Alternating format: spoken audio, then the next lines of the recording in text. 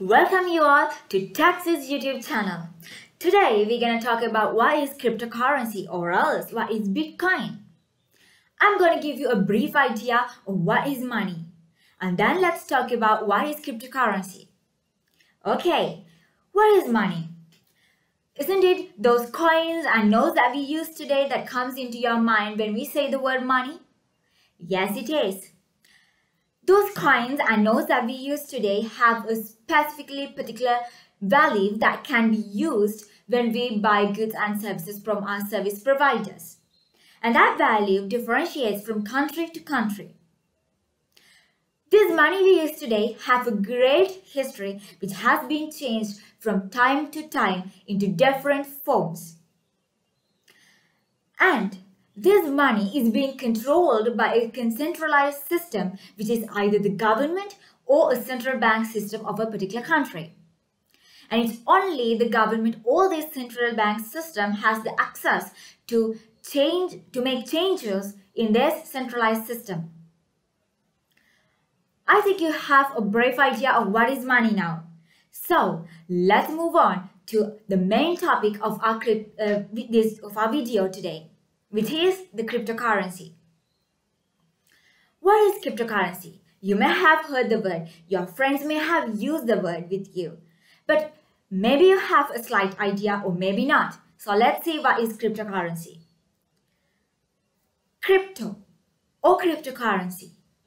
It is a digital currency that can be used to buy goods and services online, which means this is an online payment method that can be used in exchange of goods and services online.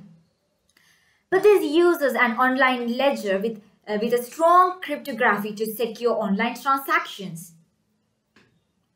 Much of interest in these unregulated currencies is to trade profit and speculators at times driving prices skyward.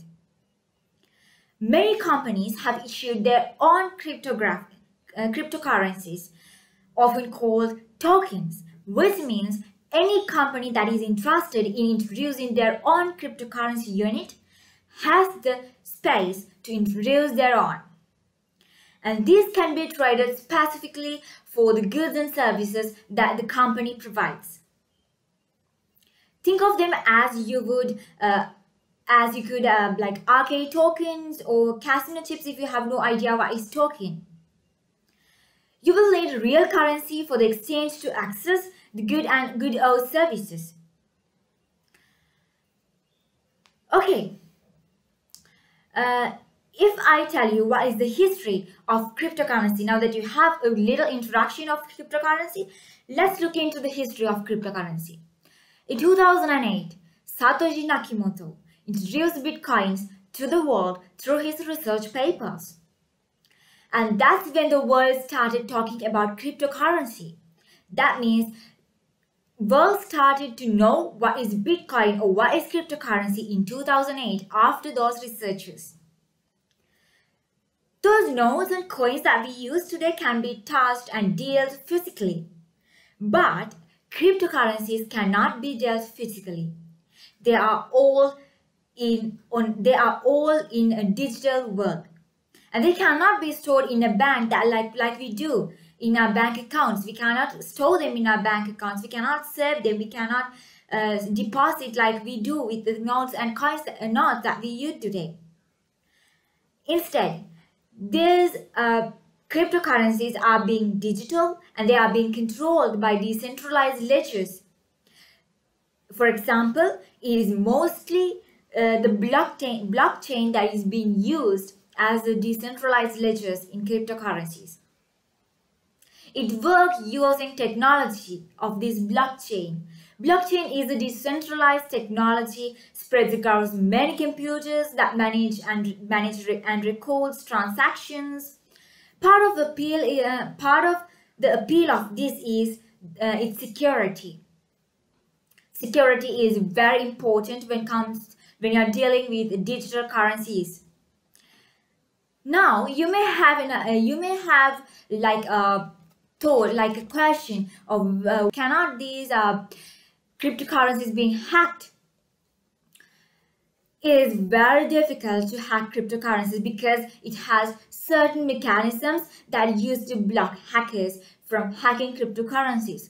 One of the main mechanism is cryptography.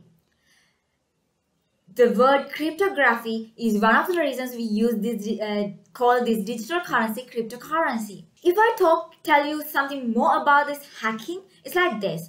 You need to have a very a high rich database of more than half of those records in the network where you use cryptocurrency to hack the system.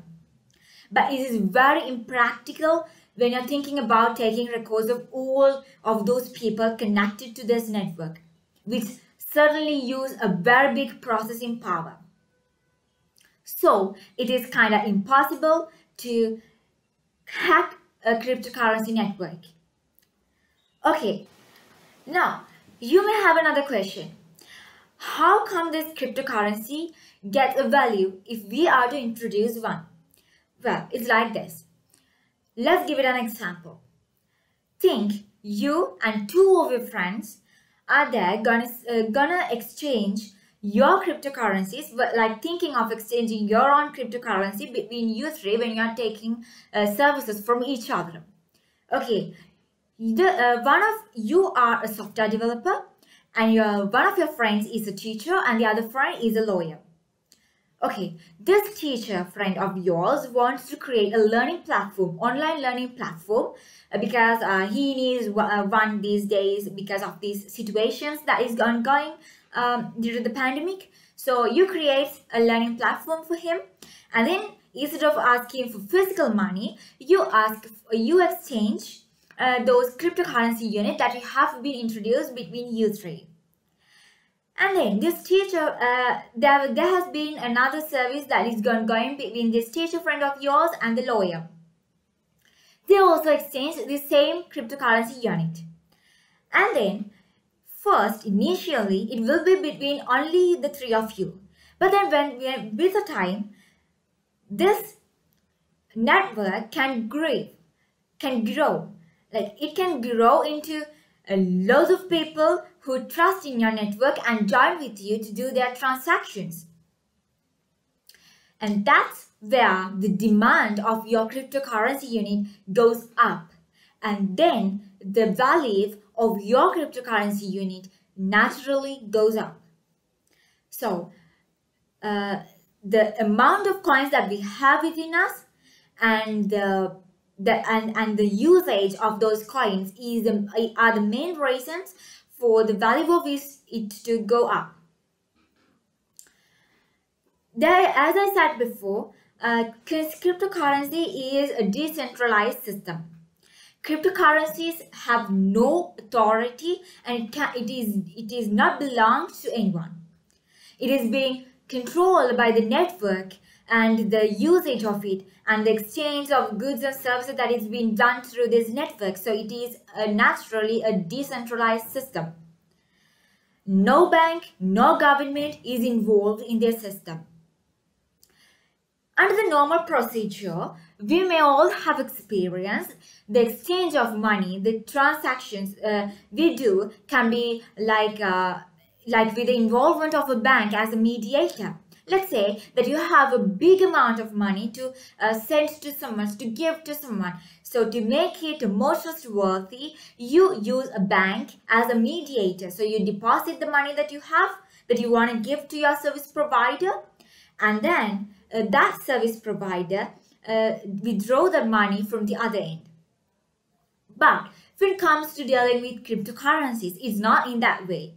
It's like a direct exchange of money.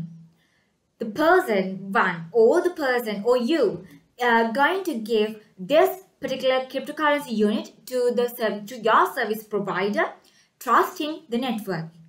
So this network is built fully upon the trust that you have on the network. Now you may think, like in bank accounts, won't we be having any records of our transactions within this system, this network? Yeah, of course you do, but they are stored in a distributed ledgers, in a distributed way.